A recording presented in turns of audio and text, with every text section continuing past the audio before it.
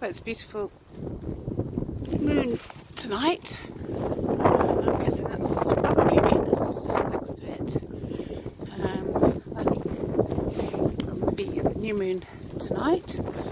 So in terms of moon cycles and things, which I'm still learning about, then working as the moon obviously does draw the fluids on our planet, which includes the fluids in our body, then whilst we've got New Year is a wonderful time for making new resolutions and changing, making good changes, positive changes, New Year's resolutions. We can make those any time.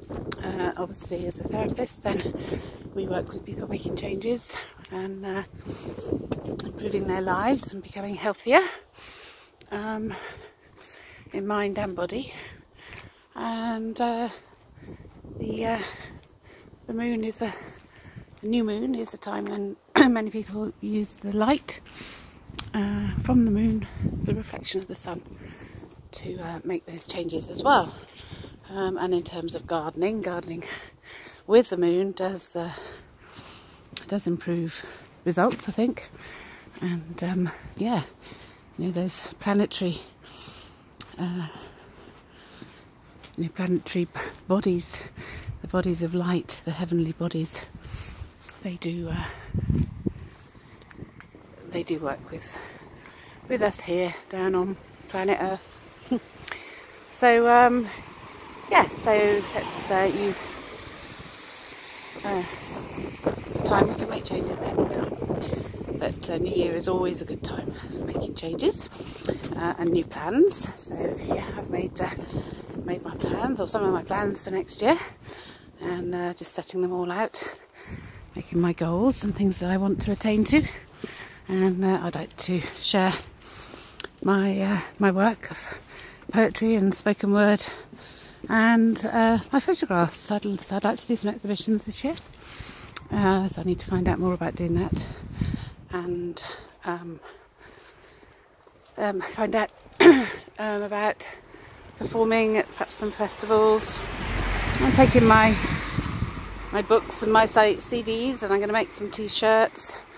So and then do some stress management workshops as well. So I'd like to do that. Those are some of my New Year aspirations. And then today is Epiphany.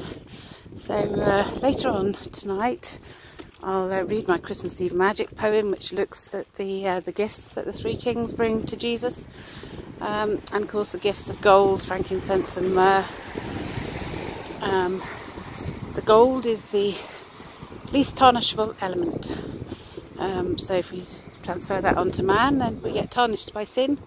So the more gold we can be, the more positive we can be, the less negative and therefore we become through sin. So gold, in accord with not positively dying from eating from the bad knowledge of the tree of life, of good and evil.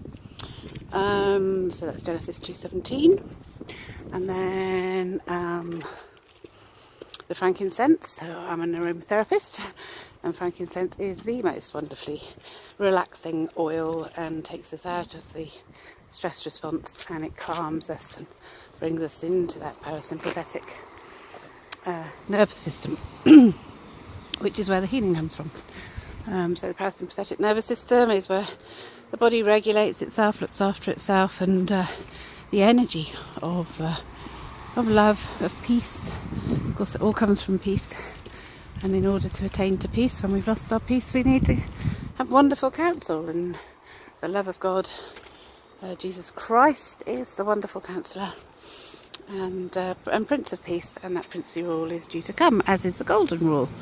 So the golden rule to love others as self, to love God first, which means not to sin or hurt another, in accord with the 10 Commandments, which are the origin of the law, and we are in a rather lawless time, and hence the sickness, hence the confusion, hence the anxiety, hence the depression, hence just all of the sickness and pain.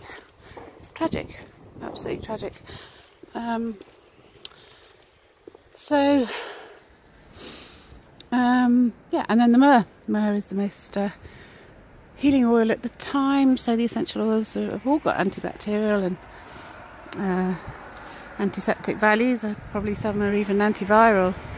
And they're uplifting, and they're calming, and they're soothing, and they're regulating. They just have so many wonderful properties, and of course they come from the plants and flowers and herbs on our planet, and the trees and the tree barks. So yeah, you know, we have the healing gifts to regulate our bodies, and also that includes the minerals and the crystals.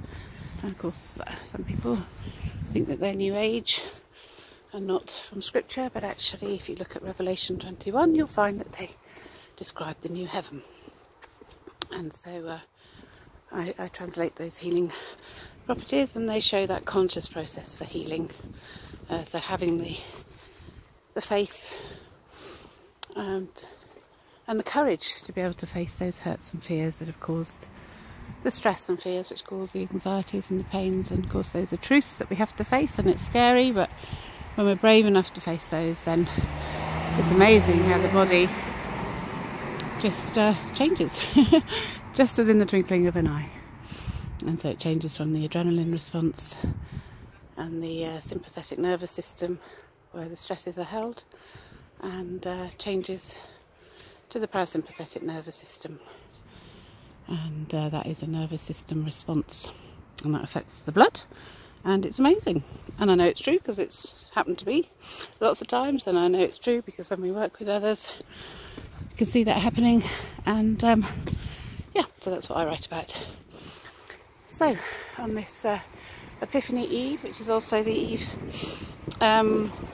so happy Christmas to Orthodox Christians who follow a different calendar, and their Christmas Day is tomorrow, I think. So yeah, may that Christ's love be understood, may be recognised, and may, you know, we bring our worlds back into the laws of God if we want healing. You know, everybody can be and do what they want, and but if they do the things that God asks us not to do, then they're going to suffer. And yeah, that's why Christians share the good news, because many of them have learnt the hard way. Anyway, God bless, happy Christmas, happy New Year, happy Epiphany, and may the light return. God bless.